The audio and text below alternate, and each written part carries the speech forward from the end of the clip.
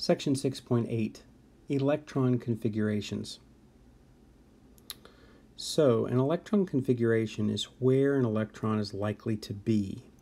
So it's a probability place. According to the Pauli exclusion principle, every single orbital can have no more than 2 electrons. So as soon as an orbital is full, any additional electrons has to go to a new orbital of higher energy. They can't all hang out in the cheap room. You can't have an apartment with hundreds and hundreds of electrons in it. You have only 2 electrons in each orbital, and then the next orbital would have to be filled. The energy, though, is higher and higher and higher. So you will have a first energy level, which is your 1s. So your first electron is going to be an up spin in the first s. So that would be hydrogen. The next one would fill that subshell, and that's helium. So that's the first 2. And now the row is full. Helium now has the same configuration or the same chemistry as all the noble gases, where their whole shell is full. Even though that was just one orbital full, it still behaves like all the other noble gases. There's very few helium compounds. If there are any more electrons than helium, say the next one is lithium, then you would have, here's a lithium compound here. The 1s is full, so this is your hydrogen electron. Here's your helium. And so you see that these are, I kind of use a double arrow, full arrow. This is a half arrow. And then the next one has to be in the 2s. So remember, there's only one s in the first, there's only one subshell in the first shell, and that's an s. So now this is the second shell, that's why it's denoted with a 2, and the first subshell is always s. So you're going to have, if you have one subshell, it's s. If you have 2, it's s and p. If you have 3, it's s, p, and d. If you have 4, it's s, p, d, and f. Hund's rule says that for degenerate orbitals, remember same rent, you will always give one girl a room by herself before you double them up. They're spinning in different directions, and there's more, it's energetically more beneficial to have them all spinning in one direction than to have paired spin. So the one is full, so there is no other degenerate 1s, so that means helium came in and filled the 1s, then lithium and beryllium filled the 2s, and now p, there are 3 orbitals all with the same rent. So the first one will come in and be a upswing. Hund's rule said the second one will be in its own room.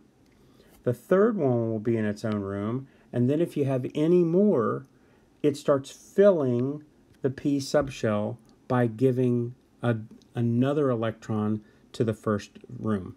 So any more past this would be filling this one, and then the last one would be filling this one. So Hund's rule said you're going to get your own room if it's available, only doubling up after all the rooms have at least one electron in it. So let's look at the first through sodium.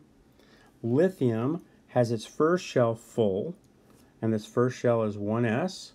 Okay, so 1s1, 1s2, that's lithium. And then it has one more because it has 3, there's 3 total electrons, so it's by itself in the next shell in 2s. So this is an unpaired electron. When you have beryllium now, you're going to have lithium's electron plus beryllium, so it fills the 2s because there is no other degenerate s.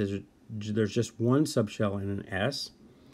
When you get to boron, you've got all of 1s full, you've got 2s full, and now it has to start going into the 2p's. 2p has the next highest energy, and so you're going to start giving each kid his room.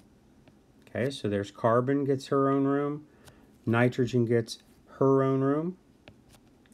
Once you get to neon, okay, now or after nitrogen, when you have oxygen, you'll start doubling up. Okay, and then there's the next one, fluorine, and there's the next one, neon. Neon now has a full shell. Neon is very similar to helium because helium completely had the one shell full. Now neon has all of its shells full. Remember, neon has S's and P's. So here is 2S, 2P, it's filled. So neon acts very much like helium. Sodium now has to go, the next electron has to go into the next shell, which is 3. So it goes into 3s. The final thing is that there are easier ways. You can see that these electron configurations are getting longer and longer and longer. This is shorter, longer, longer, longer, longer.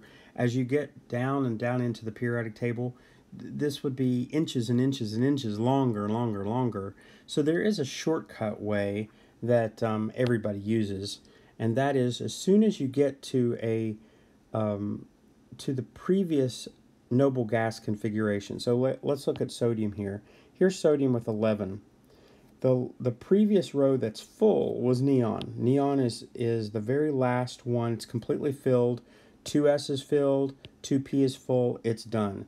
So rather than doing sodium as 1s2, 2s2, 2p6, 3s1, a cheat way or shortcut way is simply say neon or configuration of neon and then 3s1. So it's you go to the previous row, go all the way to the end, the column, and that group, the noble gas group, give the configuration of that noble gas group, and then come and give its outer shell. This very last one is called the outer shell or valence shell electrons, and that way it's short, it's not so terrible. So here's an example of manganese. You go to argon, and argon's configuration is long by itself, but you simply know where argon is. You know that it's a noble gas, and it's at the end of row 3. And then you go to 4s2, and then 3d5. So here's 4s2, there's 2 electrons, and then remember Hund's rule, everybody gets their own room, so that's 3d5. Zinc, which is at the end of the Ds, would be argon plus 4s1, 4s2, and then 3d10. Remember, you're going up first to 5, then start filling in 6, 7, 8, 9, 10.